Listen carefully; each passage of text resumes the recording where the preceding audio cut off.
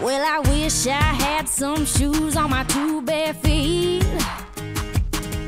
And it's getting kinda cold in these painted on cut-off jeans.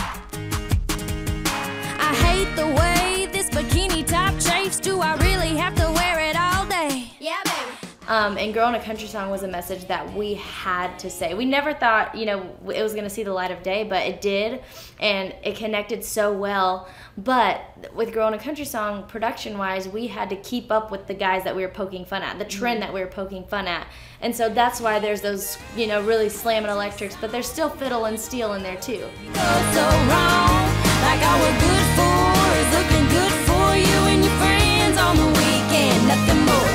Yeah, we are pretty new to the scene, and we are females, but I feel like we can live up to the expectations. We can hang with the guys. I mean, we're on tour with Dierks Bentley, Kip Moore, Kanan Smith, and we, you know, we rock out the night just as they do. So it is kind of cool to hang with the boys and keep up with them and show them that we can do anything they can. You won't forget the heavy steps it took to let it go.